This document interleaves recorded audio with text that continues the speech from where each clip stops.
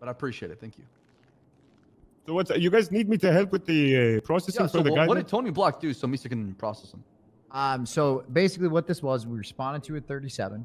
There was a vehicle that was driving off-road spotted by McNulty, you know, avoiding police. We located the vehicle. Wait, why is CB day one? They've been farming this shit nonstop. Did this shit like 6 times today. Power went out 4 times. Reginald Garski. Yeah, Reginald Garcia, huh? Running the vehicle. That's yeah. I don't know what the fuck that schedule is. They flipped.